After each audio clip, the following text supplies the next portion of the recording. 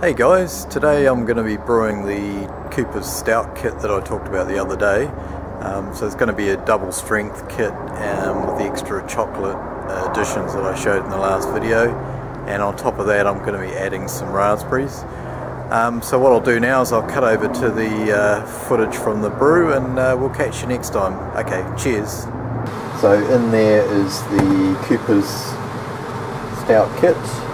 I added a couple of litres of water, so I brought that up to the boil, and I added 60 grams of unsweetened cocoa powder. I also decided to add some lactose as well, so 100 grams of lactose, and I'm just about to add in the raspberries. I decided to go with 300 grams, so this is going to be like a half batch. So 300 grams, I'm just going to put that in now.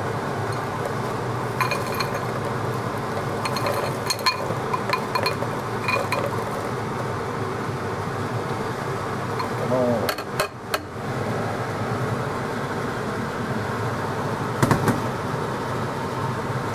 So that's the raspberries. So what I thought I'd do, like I say, I've taken off the heat. I'm going to mash those in, just with a potato masher.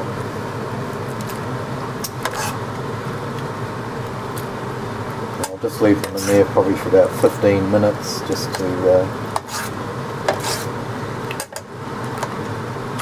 get the flavour out of the raspberries. So yeah, so I'll just mash that up, and then what I'll do is when I put it into the fermenter, I'll put it through a sieve just to catch any lumps and pips, etc. So yeah, so that's it there. Here's the cocoa nibs. I'm going to add those to the fermenter and some muslin. It's 15 grams going into this 9. I think I'll make the batch up to 9¼ litres. Yeah, so this is straight from the cocoa bean, just crunched up a bit. So yeah, that should give the stout a nice chocolatey note. So I've just strained everything into the fermenter, so what's left behind in the sieve is all the seeds from the raspberries and all the pulp. Okay, so everything's in the fermenter. Just giving it a good aerate with the old spoon. Looking very nice on the top. So I've taken it up to 9, just over 9 litres. That'll give me 11 750ml bottles, leaving a little bit of trub in the bottom. And just managed to get the temperature down to 25, so that's good. So I'll pitch the yeast shortly. I've just done a hydrometer reading. Quite surprised it's come out as near as damn it to 1070.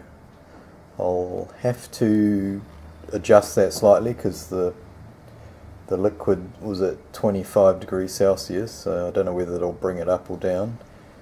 Yeah, so it's a bit higher than what I thought it would be. I think the lactose might have will bring the original gravity up as well, because that's non-fermentable. So yeah, so yep, I'm just about done. I'll put the nibs, like I say, in the muslin, and then I'll pitch the yeast. I'm going to use, I've got half a packet of US-05 ale yeast, so I'll use that in there, and that will be it. And then I'll leave it for probably 10 days or so, or up to 2 weeks, and should be ready to bottle. Okay guys, thanks for watching.